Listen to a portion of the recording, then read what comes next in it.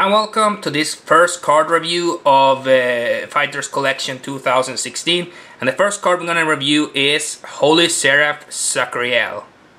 It's a G unit, grade 4, triple drive, 15,000 plus, 1 critical, United Sanctuary, and your feather.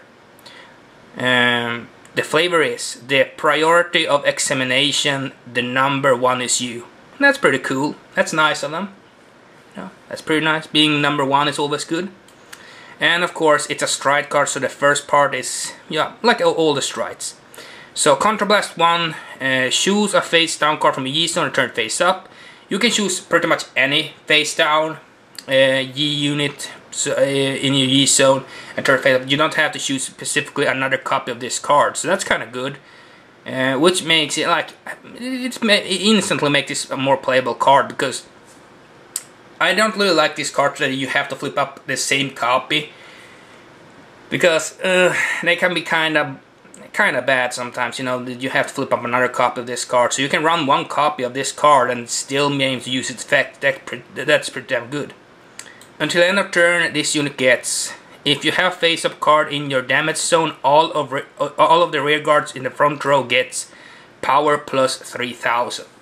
So it's a really good booster. Like, it boosts the front row with 3,000, so definitely something that I would consider running maybe 2 copies of, because it does have its uses. But the next part is, and this is why I think this is a late game card, if you have 5 cards in your damage zone, this unit gets power plus 10,000. So if you have 5 cards in your damage zone, you can get 10,000 plus on top of what all the power that Zachariel gets. So she can be kind of beefy, to be honest with you, so that's pretty cool. I would say this is a late game card, just because of the last part. You want to get this effect off, in my opinion. So it's a late game card. I think it's a really great card though. It's a really good card for Angel Feather.